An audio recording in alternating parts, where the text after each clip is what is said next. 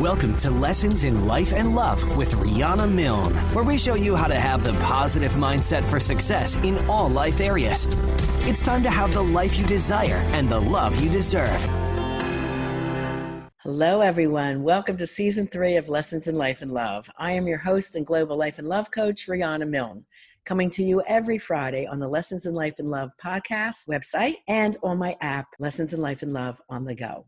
I'm all about helping you transform your life in all areas into one that you're passionate about to help you create the emotionally healthy, evolved, and conscious relationship and to avoid toxic, painful ones that are too prevalent today. If at any time during the week you have a personal concern, do reach out to meet with me on my website at rianamilne.com. Sign up for a Life and Love Transformation Discovery Session and Assessment, and I look forward to meeting you and seeing how I can help you best. Okay, love angels and transformers, let's get going.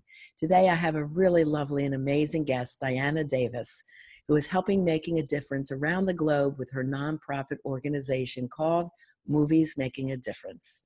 Welcome to the show, Diana. Hi, Diana. Thanks so much for coming on the Lessons in Life and Love show. Thank you so much for having me, Riana. It's really such an honor. Oh, well, you're welcome. Your message is extremely important, and I am all about helping people around the globe be better in life, love, and to extend their hearts and lives to others. So I think your message is extremely profound, and I'm excited for you to get into it. But before you do, I would like to tell you a little bit about this brilliant and wonderful lady. Okay, Diana started Movies Making a Difference, a nonprofit 503c Corp. Its ambition was to inspire commercial films that highlight social life and justice and plow the proceeds back into the nonprofit to benefit the victims of these issues. Diana and her team raised money for a cult church that inspired the first film and its followers that were children forced into marriage, forced labor, and also starved by their churches they were a member of. They also rescue girls being held as sex slaves and others from traffickers who prey on them if they manage to escape and are alone on the streets. MMAD has provided drug and alcohol treatment programs, job training, transportation, employment, and dental care, and has the ability also to provide those with a GED. She now has a devoted and talented team, some who are the mere survivors themselves, who are ready for work as the cameras start rolling again. Cult Cartel was filmed with the actual survivors alongside Hollywood actors such as Donnie Most from Happy Days and Judd Tyler, that 70s show. All this and more was started by one beautiful lady determined to make a difference, and that's Diana Davis. Thank you so much. Thank you, Diana. I didn't get the year that you started this. What year was that? Well, I actually started it before I turned it into a nonprofit in about 2010. Okay. Trying to raise money for the movie and getting it going, and then never could. So it was just a big labor of love. I got everyone to do it, just donating their time. It was when the market had crashed and everyone had time on their hands and wanted to do something meaningful. So then in 2014, we won Audience Choice for Best Feature Film at the Palm Beach International Film Festival. And that's when I decided to turn it into a nonprofit. And instead of trying to find distribution for the film, use it as a tool to raise money and then give back to all the survivors that I'd met that were just amazing young people. Yeah, that's great. And what made you get into this originally back in 2010? Was this something you experienced yourself? No, actually not at all. Quite the opposite. I had just, I think, very loving, giving parents that were a great example. They were very philanthropic and always were there for someone in need. But I was an actress in New York, and I vividly remember going to auditions, and at that time they would have people on the street corners with their signs and showing horrific pictures of what was going on to women in the Middle East or the Philippines. And I'd be trying to remember my lines and was so angry and disturbed. Like I was probably 22, 23, thinking, what am I supposed to do about these horrors going around halfway around the world when I'm just trying to go about my day and get my, really, it actually annoyed me. A good 15 years later, maybe more, I am now married with children, and I'm a realtor, and I'm in Arizona taking care of my father. Was in a fundraiser, walked up to a gentleman who's a newscaster And I knew that he'd been on A Current Affair and done, quite a bit of different work. And he'd just come back from winning Edward R. Murrow Award for his documentary. And so I just walked up and congratulated him. And he said, well, thank you. And he looked so dejected. He said, but, unfortunately, not enough people watch documentaries, and the subject matter is just so horrific that they just want to forget about it, go have a drink, and what are we going to do about it? And I said, well, what's the subject matter? And he told me it was the FLDS, the Fundamentalist Latter-day Saints, Warren Jeffs, who subsequently now is spending life in prison for marriage to underage girls and horrific abuse. I said, you mean those women in their prairie dresses that are so crazy they don't mind sharing their husbands? And he said, this is what I'm talking about. He's like, yeah, they don't know. People don't know. They are slaves. Yeah. And now all of a sudden, it's not halfway around the world. It's 7 hours north of where I am in Phoenix, where their main headquarters are. And he's telling me that no one's paying any attention to this. And he said, if I just knew someone that could make like a commercial film and get the word out to the rest of the country, that would make all the difference. And I'm thinking, okay, my husband at the time was a writer. I still knew so many people in the film industry. I said, are you sure you don't have anyone else that can do this? So anyway, I said, I'll make that movie. And that's great. I read a library book on it, and on filmmaking, and I really rallied everyone I knew to come on board, and we made it. And that's when we won Audience Choice. There are other religious cults doing this to women, aren't there? It's not just there are so many. And then I did learn that was where the headquarters are in Colorado City on the border of Utah and Arizona. But they're actually branches and little communities all over the country, from a lot around Denver, in Missouri, Arkansas. Now the headquarters has moved up to South Dakota, Pringle, South Dakota, Idaho. I mean, and then all through the Northwest. It's everywhere. And that's the FLDS. They're the Kingstons, the AUB. Now it's coming out, the Jehovah's Witnesses that have been part of the abuse, of course, Scientology, but it's so widespread. Yeah, it's really, really sad. And what makes your program different than other people that might be getting involved with charity efforts? Well, I find that many are raising awareness as I'm trying to contact other agencies, because it's something that's so immense that we all need to work on this together. But we'll have those that raise awareness, and they just go into the schools and they'll talk about from what they know, not having met anyone that's really been trafficked or brought up like this anyway, or make brochures or a sign to raise awareness, or maybe be a filmmaker. But what happened is that once I made the film, I couldn't just turn my back on them and say, okay, there you go, I got the public, let's see what they'll do about it. I had to stick around. And one by one, they started reaching out to me. So each one we take as an individual. We have a safe house where we get them here. I've got a call yesterday in from a young man who'd been raised as a virtual slave in child labor.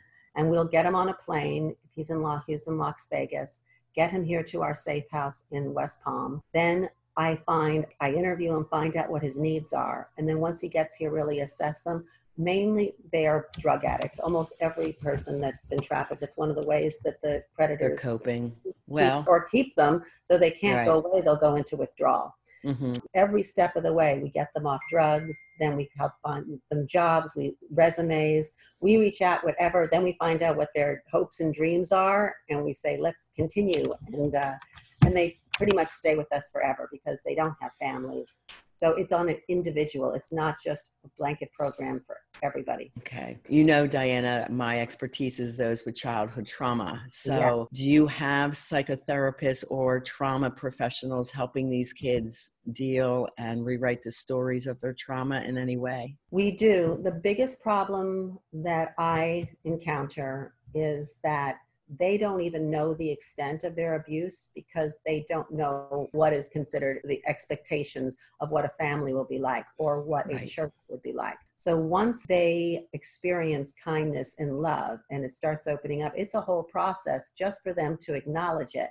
Right. And then to get them to go back and address this again. Most of them, they want to shut off and not think about it. To explain to them that they can't, it will erupt. It will come out in all different ways, how necessary it is. But yeah, because trauma stays stored in the brain and the body cells, and children or teens like this that are exposed to various types of traumas will try and suppress it and squash it down. They don't want to think about it. And then it does come out in their adult love relationships or in life with high anxiety, bouts of depression, or other mental illnesses. And also in business, they're sabotaging themselves in business and just can't seem to get ahead. Yeah, I was just wondering if that part of it's been addressed. What type of aid do you give the people that come in? Is there other things other than what we both have mentioned already? Most of them have had no dental care. So we have a dentist that donates her time. She's absolutely amazing in Palm Beach. And it could be getting a car fixed so they can get to work. Really, we take each one, and every step of the way we continue. But our next movie, we've taken some that are really in a good place and have had the therapy they need and are doing well, come back and be in this movie, Cult Cartel, that will be premiering in West Palm in April. Tell me the story behind that one. That is the movie Carmelita that was supposed to be the following movie, was about the sex trafficking on our southern border in Mexico that American companies down south of the border turn a blind eye to for protection. And so I thought we would tackle another subject.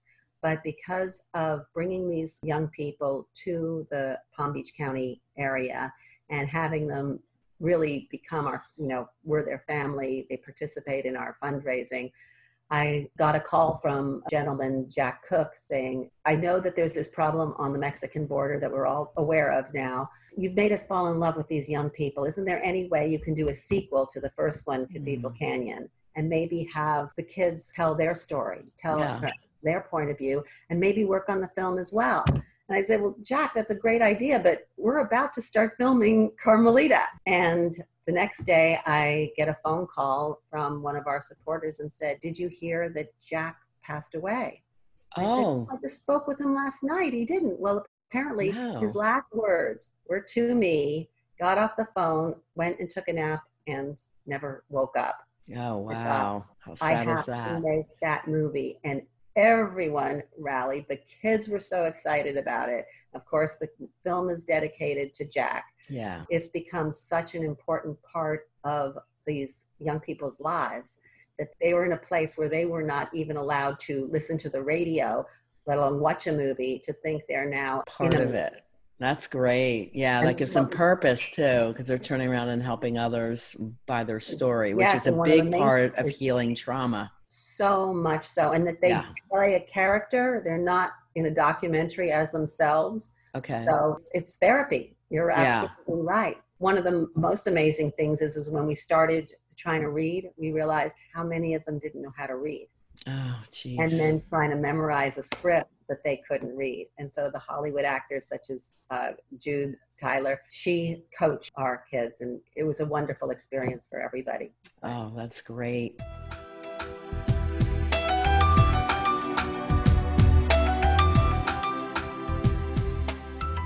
Today's show is brought to you by Audible. Audible is offering our listeners a free audiobook with a 30-day trial membership.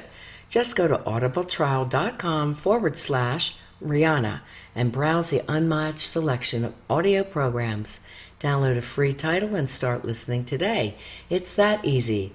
Go to audibletrial.com/Riana and get started. Why Audible? Well, Audible content includes an unmatched selection of audiobooks, original audio shows, news, comedy, and more from the leading audiobook publishers, broadcasters, and entertainers. To download your free audiobook today, just go to audibletrial.com/Riana and enjoy your free audiobook.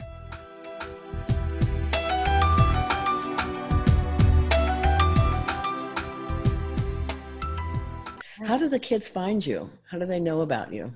Almost all of them. It will either be from kids that are already part of us, and then they'll call and say, I met a friend.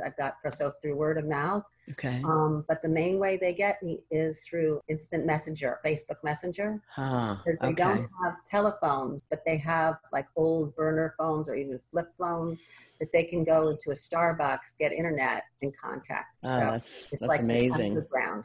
Where are they located? They coming in from all over the country? They are now, most are from these sects. That's what we're really trying to focus on, because they are sort of the lost group of young people that people aren't aware of. You know, you see that there are prostitutes on the streets or drug addicts or homeless that are out in the open. These kids have been sheltered in remote places and are really, you know, have been prisoners. Yeah, so hidden away. And they're very similar to kids aging out of foster care. They've been through such abuse and everything covered up that they were going through. And then they age out of the system. The next thing you know, they're an adult and they've had no childhood and no skills on any level. Foster care, luckily, has really come into the light, and now there are services, but no one seems to even know that this population we're dealing with even exists. Yeah. Is it possible for them to leave anyway? Are they all fenced in? Are they locked into their rooms? I mean, any possibility for escape for these kids? Well, sure. Most of these organizations, they're really organized crime operating under the guise of religion, but they're polygamists, because if you want to have child labor and you want to recruit them fast, they're smart enough not to go out and snatch other people's children. So they basically breed them like a human puppy mill. So if you do the math on it, if it's polygamous and their so-called religion is every man has to have 3 wives to get to heaven and 5 to get to the even higher previous heaven, that there's not enough women to go around for the boys. So if there's a boy who's either questioning, rebellious, they just don't like his looks, or actually has more attractive looks that is catching the eye of a lot of the girls, they will be on a construction project. Usually construction, they have construction companies from coast to coast. So they bring the boys, they work for nothing, they underbid every municipal deal. They're huge. Dollar Generals are quite often built by them. McDonald's and many, many master plan communities all use these. That's how it's able to survive. But then they'll just pull out and leave whichever boys that they don't desire to continue to take with them. And then the boys are just left on the streets. So we actually have as many young men as we do the women, even though we started out thinking it was going to be women, because they don't have the children and they haven't been given any wives yet. And they're all over. For the women, it's much harder. You're absolutely right. They are prisoners. Unless you get one that is just causing too much trouble, and they will tell her she has to go repent for her sins, and they will just take a young girl and drive her out to the middle of nowhere and dump her with nothing.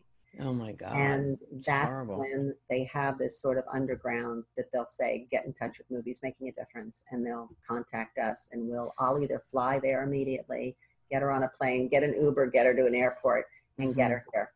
Wow, that's really something. Is there any events scheduled in the near future where listeners can support this cause, or any events? I'm in Palm Beach County, and so are you, in Palm Beach or Broward County, Florida. That's coming up. We do. We have our annual Mardi Gras that this year is in Palm Beach on February 25th. And they can go to our website, moviesmakingadifference.org.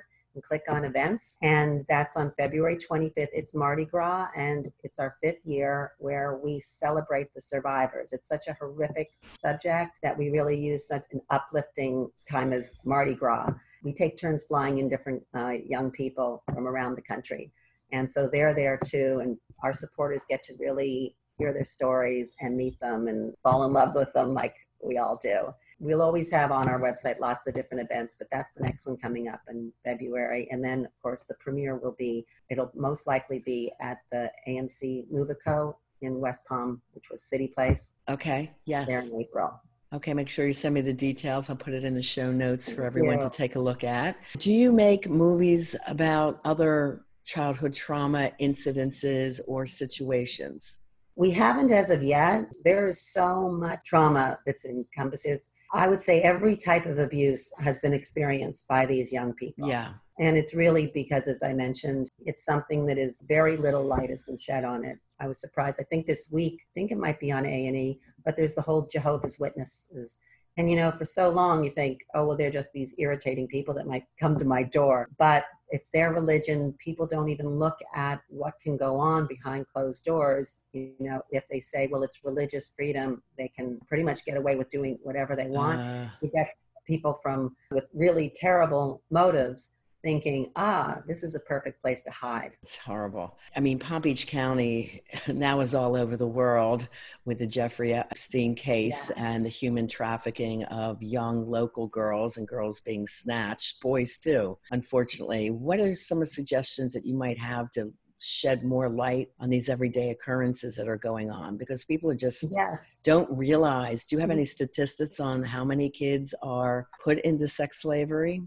I don't think there really are any good statistics. I mean, they know how many calls now are coming in to like Polaris and these organizations when people see or even have a inkling that something might be come on. You know, you see it, you tell it. But my experience just comes from so many of the girls that I described that have now been on the streets. If they don't know about us, it's perfect prey for a predator to what they call it, grooming. So when, you know, people will ask me, well, are my daughters safe to send them to the mall? Chances are they are safe because, as I said, these people are smart and they're smooth. They do not want to risk just snatching someone whose parents are waiting to pick them up in an hour. Yeah. So they find people like the foster kids that have aged out at 18. They have no family, or these kids that have escaped or been thrown out, or runaways, or anything that don't have any family ties, or they look on the internet and they find them. They're even hiring other young high school boys to point out which girls at school do you think are having a hard time emotionally or looking for love from some other place. And wow, that's what it is. A lot of ads saying modeling for young girls. Yes. And yeah, that's been around for ages, since the 60s. Exactly.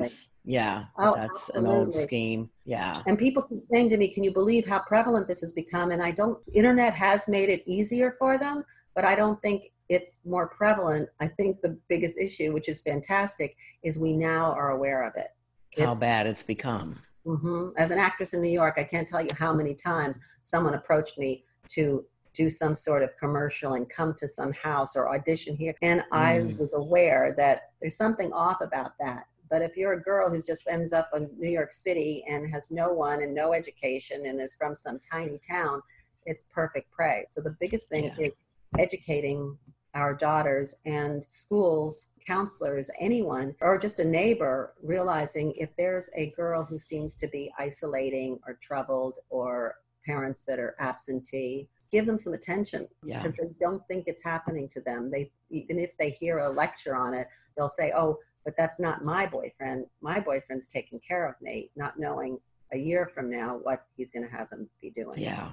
I'm so glad you're shedding light on it. I mean, every time we think about it and talk about it, it's still very upsetting that this is really what our world has come to. It's a very sad comment on what's happening out in the real world of our country and the world, really. I mean, other cultures have had women as sex slaves for years, about time. And I think it's really coming to light in the U.S., and maybe with the help of the internet or television reporters that are bringing it out of the woodwork even more so. Right. I just wish there would be more education for our schools, mandatory in the education, as well as stiffer sentences for people that are caught doing this.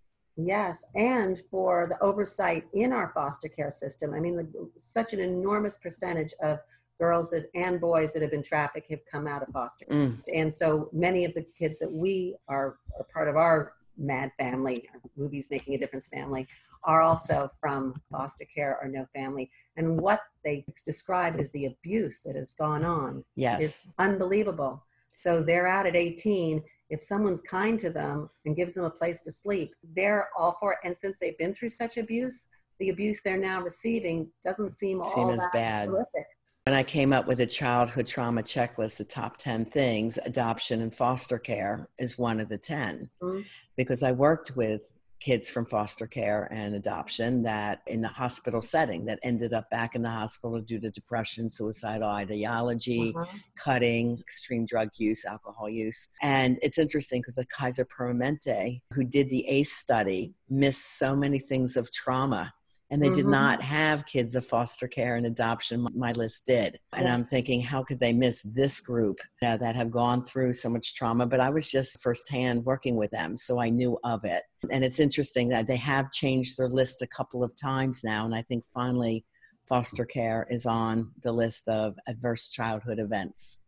Oh, yeah, that's wonderful. Yeah. I mean, the more education we can do and help getting it out there, what is childhood trauma, how it exists, why it exists, how to help heal it, and getting out to the world these messages. And I really commend you and your company and all the kids that are involved for your purpose work. And thank God the kids have you and they're doing the purpose work with the company. That's great. Well, and also you that have recognized this for so long. And yes, I mean, childhood trauma. I met a woman yesterday who just went through a terrible, actually was domestic abuse.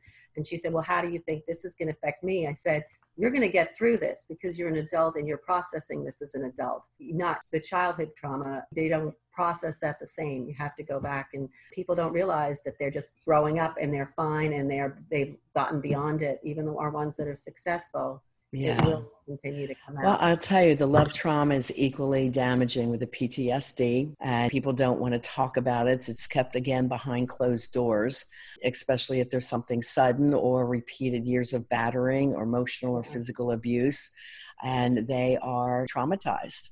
Yet in a civilized marriage. This was the one when I was talking about was just a boyfriend that was very short term, and he wasn't who she thought she'd be. And so, of course, she's devastated, brokenhearted, take a long time to heal. Give her my number. She needs to heal because people of trauma attract people of trauma. Yeah. And if she attracted someone like that, thank God she's done with him. People that have had abandonment in their life, they still would miss them. So consciously, it's like, I know he's bad for me, but I want him back, or I missed him, or at least he was good to me around this. And they're negating some of the torture and trauma they went through. Right. Absolutely. To rationalize it, well, at least it was some love. Well, luckily, this is a very healthy woman who was just, when I see what happened to her, I think it could happen to anyone. The guy was good. You know, she's already had a life. She has a company. She can bounce back. Has a very good supportive family. Good. It was just something that hit from left field. Now, if she had been one of our girls that had already experienced this trauma, that's a completely different story, that it would just keep repeating. And that's why it's just so important for them to address that. When anyone's at the hand of a sociopath, and for our listeners, a sociopath is someone that uses another for pleasure or profit. And when I was doing the research in this in 2011, one of the books I read by Martha Stout said 1 in 25 people were sociopaths. Now it's 6 to 7 in 25 are sociopathic. And they're very charming and manipulative. And kids aren't of full mental, emotional capacity to really understand or know the warning signs. And adult women are often, unfortunately, taken in through manipulation. I'm all about helping those through love trauma or childhood trauma. And for the ladies listening out there, we know how damaging that is as well. Don't suffer in silence. Yes, I will definitely tell her about you.